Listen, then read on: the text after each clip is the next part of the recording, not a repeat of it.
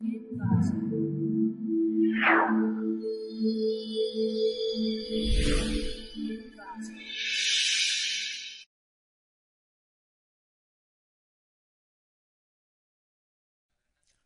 to ClickMyProject.com. Now we are going to discuss about the product pavement crack detection algorithm based on densely connected and deeply supervised network.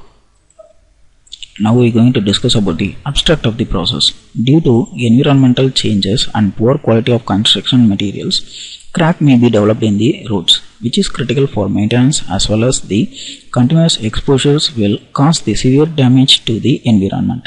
Hence, this process is based on the automatic detection and categorization of cracks in road pavement surface, which does not require the manual labeled samples.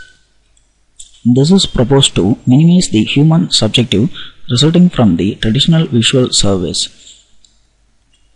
At first, the crack detection is done based on the learning from sample images which is taken from the dataset. For example, the dataset having the 100 of images means that data will be considered as a trained data.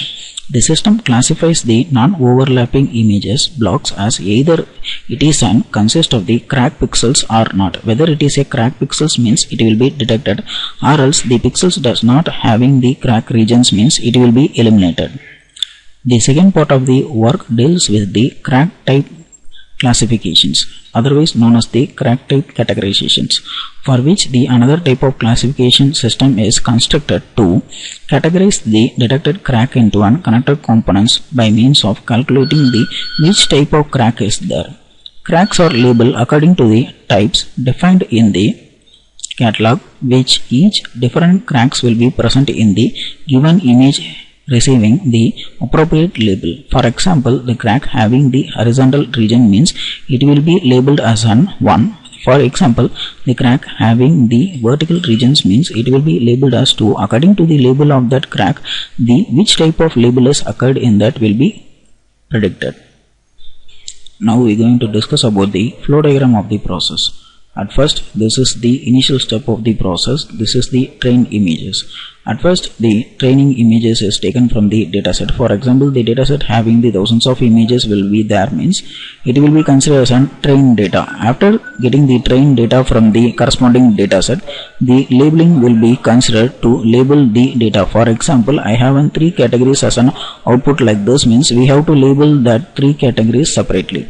After that, the feature will be extracted from the corresponding images. Then the clustering will be done to cluster the categories. For example, we have 3 kinds of outputs will be there means the number of clusters will be the 3. Based on that outliers, it will be considered as an decisions for whether it is an eliminate stage or else it will go for the testing stage. For example, after getting the testing, we just move on to the pre-processing. That is, the pre-processing is a kind of the image resize like that. After that, we have to convert that pre-processed image into one segmentation portions. So in that segmentation portions, it will extract the region of the cracks, whether it is in the horizontal form or else in the vertical form. After extracting the cracks, it will go for the localization and feature extraction. In the localization part, where the crack is detected, that will be exactly localized. After that, the features will be extracted from that particular regions. Then the normalization will be done to normalize the features. Then finally, the classification will be done to classify which type of cracks is there. For example, if it is a longitudinal crack means the message box will be pop up like this longitudinal crack. Like this, the 3 categories of the crack is imported in this process. The results will be in this form. Now we are going to discuss about the initial running procedure of the process. At first, open the Matlab 2015T and change the current directory. If you want to execute the process, just right click in the main_GUI.yum and select the option run. Now the user interface was open. In that user interface, there are several push buttons in the right side for the controlling axis and then the several axes in the left side for the display purpose. At first, click the button input image. Once the input button is clicked, the dataset will be automatically open. You have to select any one image from the dataset.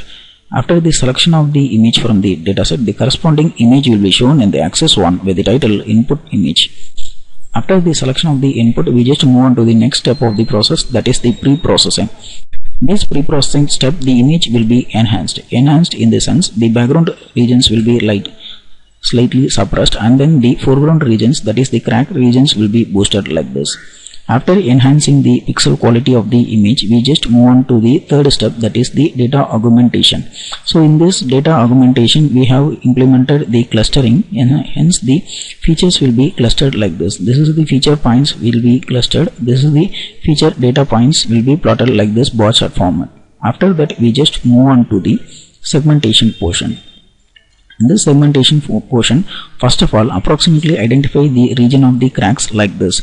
Hence the crack will be in the vertical form. Hence the binary regions indicate whether the crack is in the vertical or else in the horizontal form. Once the approximate region of segmentation is done, we just move on to the localization.